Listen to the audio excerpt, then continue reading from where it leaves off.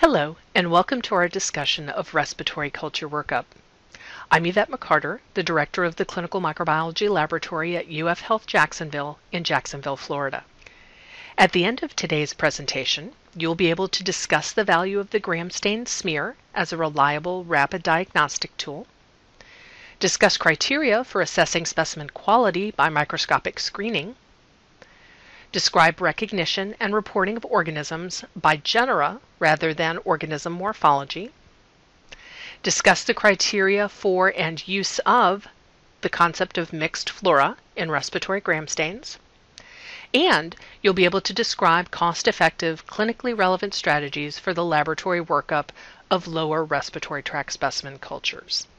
Before we begin, a few quotes. First, from Jay Sanford, an infectious disease physician.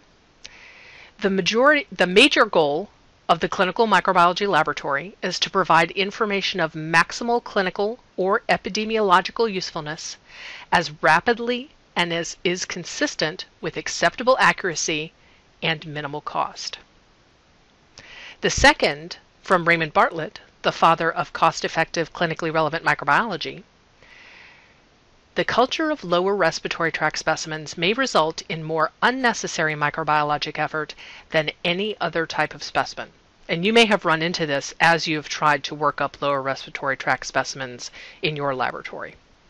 First, let's begin with a discussion of the pathogenesis of pneumonia. The most common cause of pneumonia is aspiration of colonizing flora. This is also a frequent cause of ventilator-associated pneumonia in hospitalized patients. Second, inhalation of aerosols. This is how organisms such as Legionella, the dimorphic fungi, and Mycobacterium tuberculosis are acquired.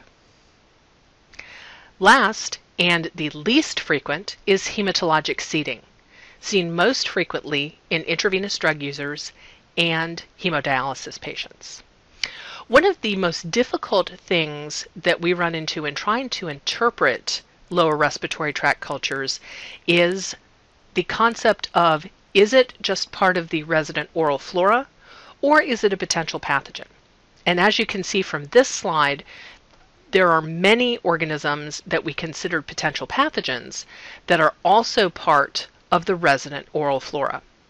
These include organisms such as Staph aureus, Haemophilus influenza, Streptococcus pneumoniae, Moraxella catarrhalis, and the wide variety of gram-negative bacilli that we see in our laboratory.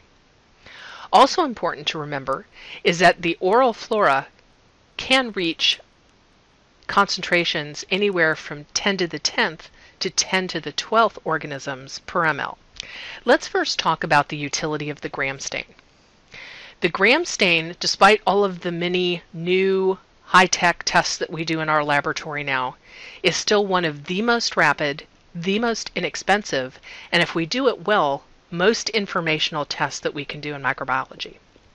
First, it allows us to evaluate specimen quality. We can identify superficially contaminated specimens, and we'll realize that these specimens may lead to potentially misleading information. And it allows us to enhance the discrimination between samples with potential pathogens versus colonizing flora. We'll talk a little bit more about that later. It also allows us to provide a presumptive organism identification to our clinicians. This allows the rational selection of a preliminary empiric antibiotic, and it also, perhaps even potentially more importantly, allows us to guide our interpretation of our culture results. Now, the majority of the literature supports the clinical usefulness of the gram stain smear. Now, if you look at the literature, there is a wide range of reported sensitivity of the gram stain smear for lower respiratory cultures. And this ranges anywhere from 35 to 96%, with a specificity of 12% to 85%. So why this big range? Well, partly because the reference standard is the sputum culture. In most studies, there is no standardization of how sputum cultures are collected, nor how they are interpreted. Also, there are multiple criteria, if you look in the literature, for assessing gram stain smears. These are just some recent studies on the utility of the gram stain. You can see for the most part, for the diagnosis of most of our common community-acquired pathogens, such as Streptococcus pneumoniae, Haemophilus influenza, and Moraxella catarrhalis, the gram stain has a relatively high sensitivity. For some of the studies, such as Musher's study in 2004, where the sensitivity for Streptococcus pneumoniae was relatively low at 57%, this study did include patients that were on antibiotics. One of the most important things to remember about the lower respiratory tract gram stain is that the gram stain itself does not diagnose the presence of pneumonia. Pneumonia is a clinical and radiologic diagnosis, but once the diagnosis of pneumonia has been made based on clinical or radiographic findings, the gram stain is useful in determining a probable etiologic agent. Also, some slightly older studies about the utility of the gram stain. Heinemann and colleagues in 1977 demonstrated that 50%, half of the information gleaned from sputum cultures, is clinically misleading in the absence of correlation with the direct gram stain results. In addition, Gleckman also reported the selection of appropriate monotherapy 94% of the time when guided by the bacterial morphotypes in the direct specimen gram stain. In addition, the Infectious Disease Society of America and the American Thoracic Society consensus guidelines on both community-acquired pneumonia as well as the management of healthcare, ventilator-associated, and hospital-acquired pneumonia, again also support the use of sputum cultures as well as gram stains. They indicate that sputum cultures have a major impact on the care of individualized patients, and primarily by producing appropriate antimicrobial susceptibility results that can be interpreted. But more importantly, a reliable respiratory gram stain can again direct initial empiric therapy. Also remember, culture results are not available immediately, so again, gram stains are the first look into what might be causing an infection in that particular patient. Now, the first thing, before we even get to the part about screening our gram stains, looking at organism morphology, is optimal smear preparation and staining. This is the precursor to producing useful information. Also, we want to use standardized screening criteria so that smears are consistently interpreted and we can appropriately establish specimen quality. We also need to know when not to apply any screening criteria. So examples here would be, for instance, for Legionella culture. We would not reject or not process a specimen because it did not meet our screening criteria if we were looking for Legionella. Also, don't be afraid to use interpretive comments so that it's easier for clinicians to get the point that you're trying to make. I'll show you an example in just a second.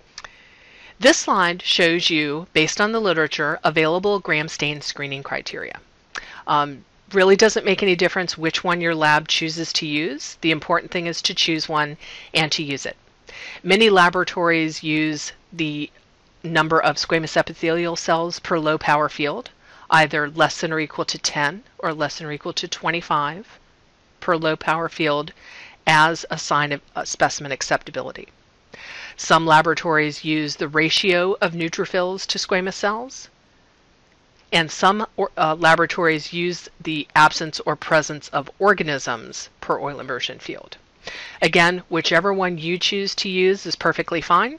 You just need to make sure that you use one. Why do we want to screen? Here is the perfect example of a poor quality respiratory specimen. This field is loaded with squamous epithelial cells, and most importantly, you can see in this close-up shot all of the bacteria that are associated with those squamous cells. If that specimen were cultured, all of that bacteria would grow and again potentially produce misleading results. What we want to see is a good quality specimen such as this. Lots of neutrophils, no squamous cells. This is an example of a poorly collected specimen and a potential interpretive comment that you can report rather than culturing the specimen. So in this case, we've indicated that there are no neutrophils and many squamous epithelial cells, and we've included the comment, not representative of lower respiratory tract secretions, culture not performed, but we always include the comment, Please consult with microbiology if clinical considerations warrant complete processing of this specimen, and then we indicate how long we'll keep the specimen before discarding it. Now I'd like to introduce the concept of mixed flora. Now, this is something that we only use with the gram stains of lower respiratory tract specimens. So it doesn't apply to wounds, tissues, fluids, any other types of specimens that you would perform a direct gram stain on.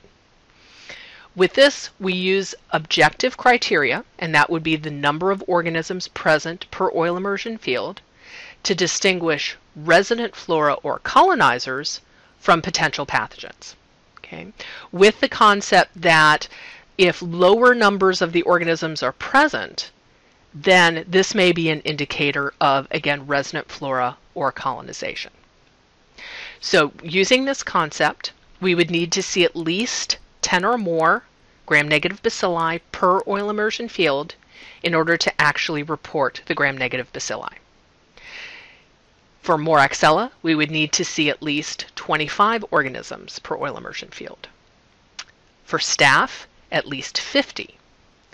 And in order to call Streptococcus pneumoniae, at least 25 pairs per oil immersion field. So let's look at an example of a mixed flora gram stain and how much it helps with interpretation. The gram stain on the left that you see here is actually a gram stain that was reported out in my laboratory when I first arrived. I spoke frequently with our infectious disease physicians about how much they used the gram stain in order to determine empiric therapy. And they said, frankly, not very much. Because if you look at this gram stain, it's very difficult to determine which are the important organisms. So using the concept of mixed flora and the criteria that I told you about, this is how we now report this gram stain. The only organism that reaches the appropriate criteria for being reported are the gram-positive diplococci, and as you'll see, we report them as gram-positive diplococci suggestive of pneumococcus. The remaining organisms are then reported as mixed flora. You can see that this is much easier to read and interpret if you're a clinician. Okay, let's look at some gram stains. Now I know that you all are going to know what these organisms are, but of course here we have some nice plump gram-negative rods. And rather than just calling them gram-negative rods, since they look so very much like the enteric gram-negative rods that we're used to seeing, why not report them as enteric-like gram-negative bacilli? And remember, if we're looking at a respiratory gram stain, we need to see at least 10 before we would report them. How about these small gram-negative coccobacilli that in a respiratory specimen we know is Haemophilus? So why not report them as gram-negative coccobacilli suggestive of Haemophilus? Again, requiring at least 10 organisms per oil immersion field to report. Otherwise, if we see less than 10, remember, we're going to be calling it mixed flora. Also, the non-enteric-like gram-negative bacilli.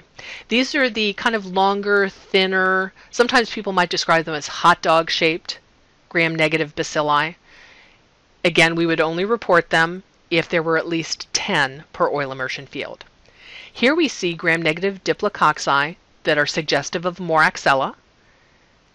In order to report them, we would need to see at least 25 organisms per oil immersion field. And here are the classic lancet-shaped, gram-positive, usually diplococci, sometimes short chains of Streptococcus pneumoniae. So again, rather than just calling them gram-positive diplococci, we can report them as gram-positive cocci suggestive of pneumococcus, remembering that we need to see at least 25 pairs per oil immersion field to report them. And here are the classic gram-positive cocci and clusters that we associate with Staphylococcus. So again, rather than reporting them as gram-positive cocci and clusters and hoping that a clinician understands what clusters mean, we can go ahead and report them as gram-positive cocci suggestive of Staphylococcus, remembering that we need to see at least 50 in order to report them in our direct gram stain. Now, which organisms would we automatically report as mixed flora in a respiratory gram stain? Well, here's a lovely example of gram-positive cocci suggestive of streptococcus, which we might report in a wound, tissue, or fluid specimen. But in a routine respiratory gram stain, this would be lumped into the mixed flora category. Similarly, the gram-positive rods that are either suggestive of Bacillus clostridium, as you see on the left, or that are suggestive of diphtheroids or Corynebacterium on the right, again, would become part of the mixed flora for reporting. Last but not least, one of the most important things that we don't want to report in a respiratory gram stain would be yeast. And if you remember only one thing from this presentation, is that you are really doing your patients a disservice if you report in your routine respiratory gram stains yeast. You want to stay away from that, again, because what it usually results in is patients being unnecessarily treated for yeast infections or respiratory yeast infections that they don't have. Okay, so just a recap of our mixed flora criteria. In order to call a gram-negative bacilli, whether it be an enteric, a non-enteric, or a Haemophilus-like gram-negative bacilli, we need to see at least 10 organisms per oil immersion field. In order to call Moraxella, we need to see at least 25 organisms, staph at least 50, and Streptococcus pneumoniae at least 25 pairs. Remember, anything that we cannot call Streptococcus pneumoniae that is a streptococcus, as well as the gram-positive bacilli and yeast, will be simply reported as mixed flora in our gram stain, regardless of quantity. Okay, we've done our gram stain. Now let's think about how we're going to work up our respiratory cultures. Well, if you look in the literature, there are really no clear guidelines for working up bacterial cultures. Sometimes, we may look to the literature, not very much there. We may rely on our colleagues. And what you may find is that different technologists working in the same lab may work up cultures entirely differently. Okay, so there seems to be some need for consistency when we perform these culture workups. It'll give us uniformity in our workup and reporting of bacterial isolates, as well as uniformity in which isolates have susceptibility testing performed on them.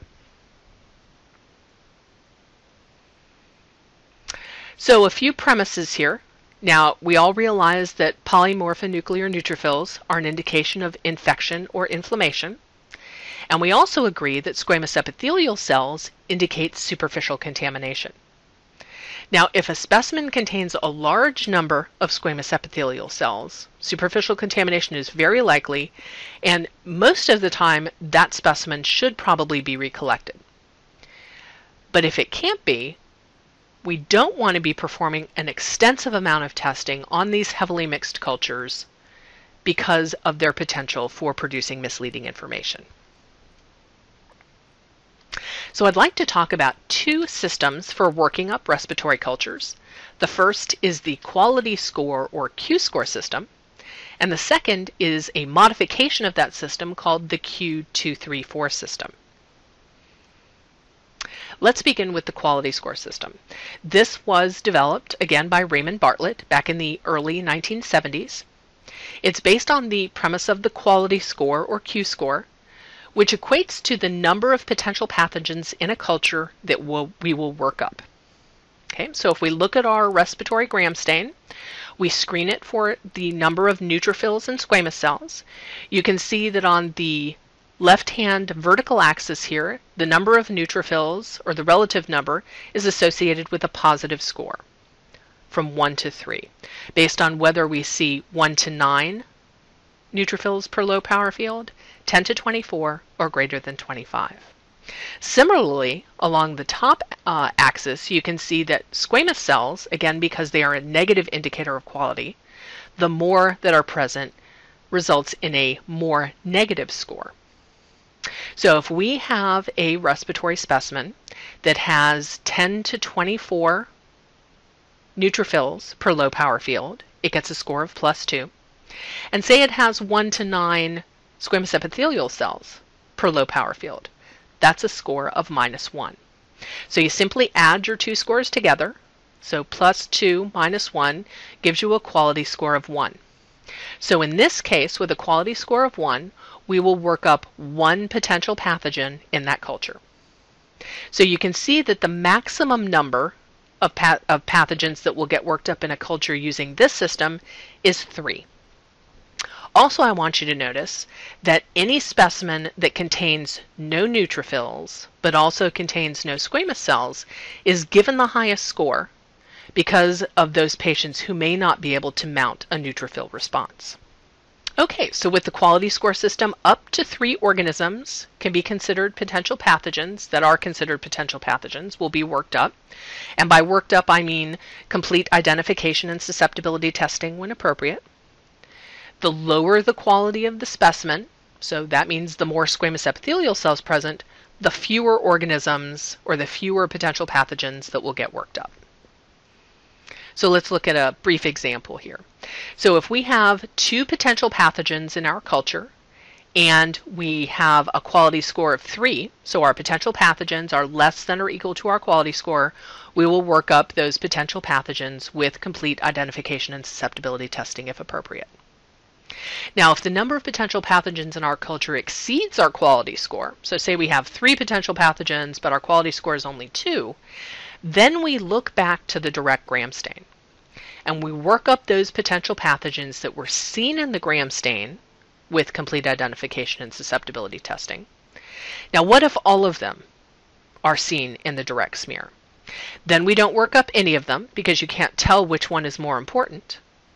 And we perform what we call a morphologic identification. And that's basically any kind of rapid test that we can do, catalase, oxidase, indole, strep typing, staph latex, to provide a kind of gross morphologic identification for our organism at that particular time. Now let's look at the Q234 system, which was developed by Susan Sharp as a modification of the quality score system in 2002. Now with the Q234 system, you can use whichever gram stain quality assessment you would like to use. Say in your laboratory you're currently using the criteria of less than 10 squamous epithelial cells per low power field to assess your quality. You can go ahead and use that. You don't have to use the same system that I just previously talked about with the quality score system. So you can reject or process any specimen according to your normal protocol. In this system, the culture workup is based on the number of potential pathogens present. So if there are 2 pathogens or 2 potential pathogens, you would work them up to 2 potential pathogens. If there are 4 potential pathogens, they all get a morphologic identification. And if there are 3, then similar to the Q-score system, you would look to the gram stain and work up less than or equal to 2 potential pathogens if they were seen in the gram stain. Or if all 3 were seen in the gram stain, then you would perform a morphologic identification on all 3 of them.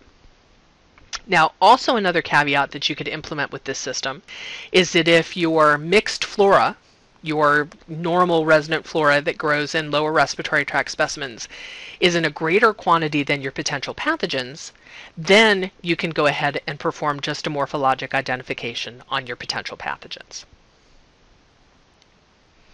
So let's look at some examples comparing these 2 systems and how they relate to working up cultures.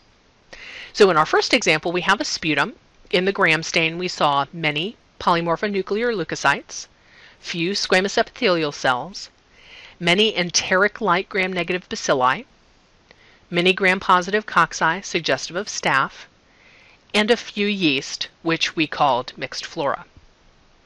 In our culture, we had moderate growth of Pseudomonas aeruginosa, moderate growth of E. coli, moderate growth of Staph aureus, and a few yeast. Okay, so using the Q-score system, we would determine that our quality score, based on our neutrophils and squamous cell from our direct gram stain, is a 2. Plus 3 minus 1 means that we would work up 2 potential pathogens in this culture. Well, how many do we have? I think most people would agree that we have 3. Pseudomonas aeruginosa, E. coli, and Staph aureus. So in this case, our potential pathogens exceeds our quality score. So what do? We look back to the gram stain. What did we see in the gram stain? Well, we saw the enteric-like gram-negative bacilli and the staph. So in this case, we would work up the E. coli and the Staph aureus, performing identification and susceptibility testing. We would perform a morphologic identification on the Pseudomonas aeruginosa, and we would report mixed flora. Now, what about with the Q234 system? Again, 3 potential pathogens. We would look back to the gram stain, very similar to the Q-score, and again, we would work up the E. coli and the Staph aureus, perform a morphologic identification on the Pseudomonas aeruginosa, and report mixed flora. So this is an example of where using either system resulted in reporting the exact same results. Let's look at another example. Again, a sputum. The direct gram stain had many neutrophils, moderate squamous epithelial cells, many non-enteric-like gram-negative bacilli, and moderate mixed flora. Our culture grew many Pseudomonas aeruginosa, moderate Staph aureus, and a few Viridans streptococci. Now, using the quality score system, again, +3 -2 gives us a quality score of 1, which means we will work up 1 potential pathogen. How many do we have? Well, in this case, the Pseudomonas aeruginosa and the Staph aureus, so we have 2. So again, here, we've exceeded our quality score. We look back to the gram stain, and in this case, we saw the many non-enteric gram-negative bacilli, but we didn't see any staph. Okay, so in this case, we would then, because we saw the Pseudomonas in the gram stain, we would work that up with identification and susceptibility testing. We would perform a morphologic identification on the Staph aureus, and we would report the Viridans streptococci as mixed flora.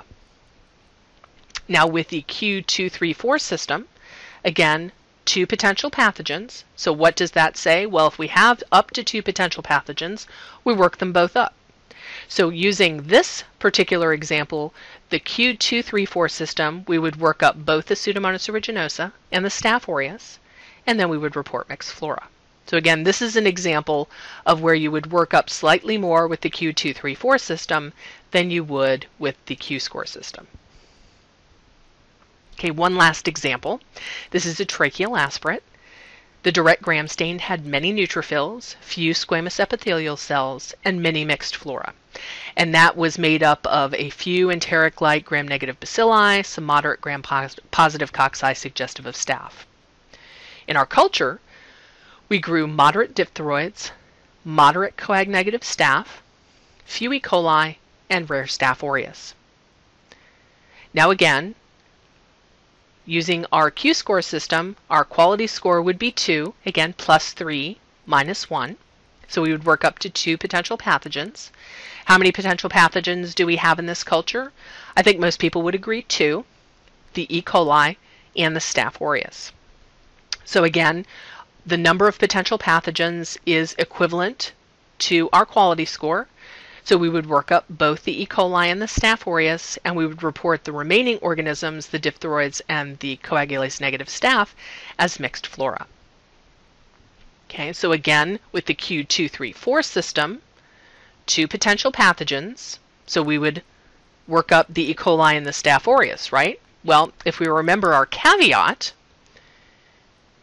where we said that if the mixed flora, in this case the diphtheroids and the coagulase-negative staph, is in a higher quantity than our potential pathogens, then we would just perform a morphologic identification on our potential pathogens. So in this case, we would report mixed flora and a morphologic identification on our E. coli and Staph aureus. So this is an example of where the Q-score system would result in the organisms being worked up, and the Q234 system, they would not. So those were just some examples to kind of help cement the use of those 2 systems for you. Now, the premise for the quality systems is based on the published prevalence of potential pathogen colonization of the oropharynx, which we know is relatively high. Also, the more superficially contaminated a specimen, the higher the number of colonizing organisms that are likely to be present. We also know that the quality of the specimen is important not only in determining its acceptability for culture, but also the extent of culture workup.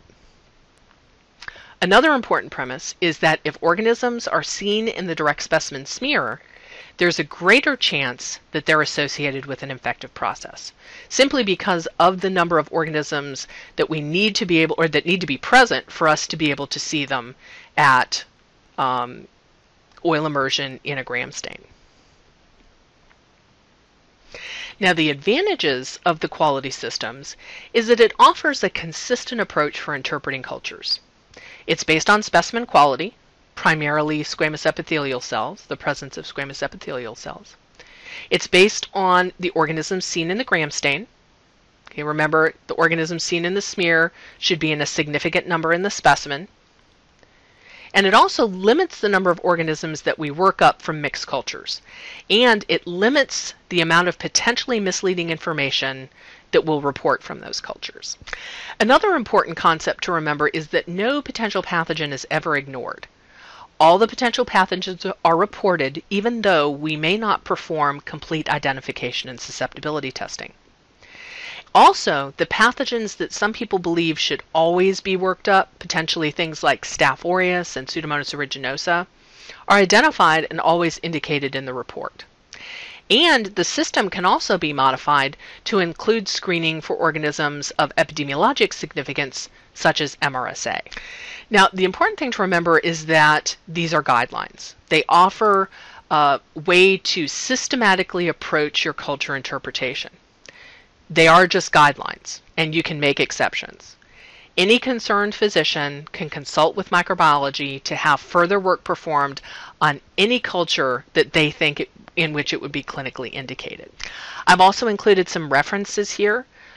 The ASM Cumitech 7B on lower respiratory tract infections has a lot of good information about both the Q-score system and the Q234 system. And also a publication by Matkowski et al. In 2006, published in the Journal of Clinical Microbiology, evaluates the Q-score and Q234 system for working up wound cultures. So you can also use these systems for working up your wound, tissue, and fluid specimens as well. So in conclusion, hopefully you now understand how important and how useful the direct gram stain of respiratory specimens is. It allows you to assess specimen quality. It allows you to provide a rapid presumptive identification. And it also guides your culture workup. So as your mother always used to tell you, watch your P's and Q's, determine your P's or your potential pathogens, pick one of the Q's or the quality score systems, and be able to report clinically cost-effective, relevant results.